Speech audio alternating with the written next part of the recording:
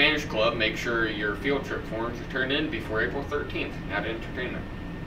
As entertainment, Prince Harry asks for help in keeping Princess Diana's promise to landmine victims.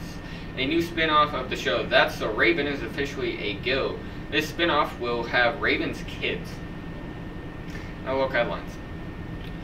Local headlines. 5th annual job fair presented by Ivy Tech in partnership with Via Credit Union hosted about 50 employer booths and 20 higher education representatives Tuesday, making this one of the largest since the event began. Now to weather and lunch.